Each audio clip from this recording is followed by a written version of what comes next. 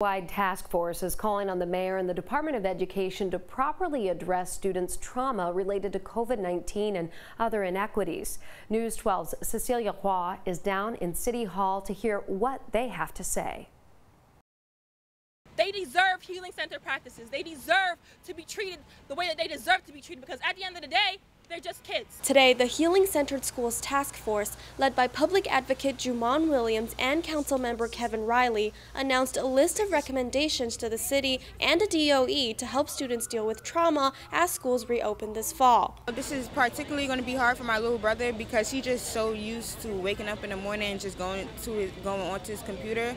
And because of the police brutality and the things that happen in the black community, my little brother doesn't like coming outside. These healing centered recommendations not only focus on students' trauma from the COVID-19 pandemic, but also from a long-standing history of racial and social injustices. Especially after the last year, as students are coming back from the trauma of COVID-19 and seeing police officers brutalize us in our own communities, continuing the practices of the past will fail our students. Some of the recommendations include removing police presence from schools, providing mental health support and staff, and strengthening parent and student voices, especially those in underserved communities. Really hoping that there is some type of healing for the whole child, the whole school community, and the community itself, so that every person plays a role. We've reached out to the DOE for a response to the task force's recommendations, and they said they agree that students should return to healing-centered schools this fall and are already implementing some of the pointers, such as investing in mental health support.